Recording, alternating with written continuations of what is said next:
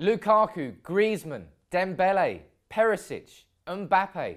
Manchester United have been linked with so many strikers in the last couple of weeks. It's not the transfer window yet, but that's what the papers do. I mean, it's clear where Man United's problems have been this season with our finishing. Zlatan Ibrahimovic may nearly be on 30 goals for the season, but Man United's finishing overall has been quite poor. Our conversion rate's not good enough. Now, as I said, we've been linked to lots and lots of strikers, and Jose Mourinho has linked Man United with one striker in particular after comments that said that he would have scored at least 20 goals in this Manchester United team this year, Javier Hernandez. Now, obviously, Hernandez made a name for himself in 5 fantastic years at the club after joining from Guadalajara as an unknown entity, went on to play fantastically well in the 2010 World Cup. Then he came to Man United and had a barnstorming season, won Matt Busby Player of the Year in his first year at the club. Not many players have done that. Now, Hernandez was sold by Louis van Gaal a couple of years ago, and I do think it was the right thing at the right time for the club.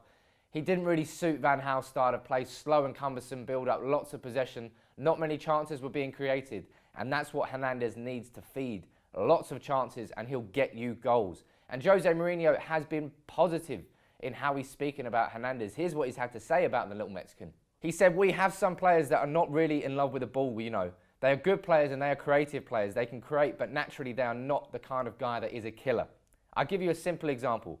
In the way that we play at Old Trafford, in the way that we dominate opponents, in the way we play in their box, I think Chicharito would have 20 goals easily, even coming from the bench at the last 10 or 20 minutes. He'd have 20 goals. He's a guy that naturally, when the ball rebounds here or there, boom, goal. The goalkeeper saves, he goes there, tapping, goal. A cross is coming, he anticipates at the near post, header, goal. And not even coming from the bench, we have this kind of player that scores 10 or 15 goals and gives you 10 or 15 more points. We play well most of the time, not always obviously, but we create, but we don't score enough goals for the way we play. Now, Mourinho is completely right there in that we don't score enough for how much we're dominating so much opposition this season. And I can't really argue against the fact that Chicharito probably would have scored 15, 20 goals. I mean, you look at our stats, no team has crossed the ball more successfully in the Premier League than Manchester United. No player has made more successful crosses in the Premier League than Antonio Valencia. The problem is that Zlatan Ibrahimovic is not a striker that gets on the end of those. He's dropped deep quite a lot this season, and that's left us without our main striker in the box. Someone like Hernandez would be there every single time, as Mourinho says, making the runs to that front post. So maybe he is a perfect signing for Jose Mourinho and this style of play that we're now playing, because we are creating chances.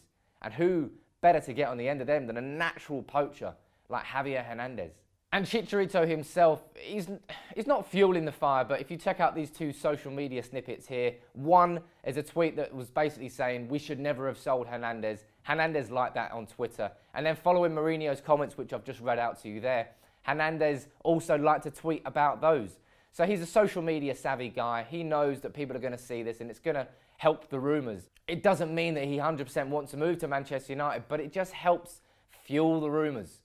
And Hernandez knows that. But how has Javier Hernandez been getting on over in the Bundesliga? He's been getting on very, very well. This season, he has got 10 goals, 2 assists in the Bundesliga. He's only got 1 goal in 8 Champions League appearances, though. But his breakthrough season, his first year in the Bundesliga, he was outstanding. 22 goals in 34 appearances, including 5 goals in 6 Champions League appearances. I think he was up there for Player of the Year. He was up there for Signing of the Season. Bayer Leverkusen fans loved him. And Hernandez is still only 28 years old.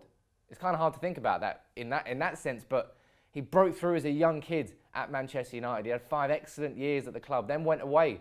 Maybe he's going to come back a bit like Mark Hughes. He had 6, 7 years at the club, then went Barcelona, Bayern Munich on loan, I think, as well. Then came back for another 6, 7 years. One of our best strikers pre-Premier League era.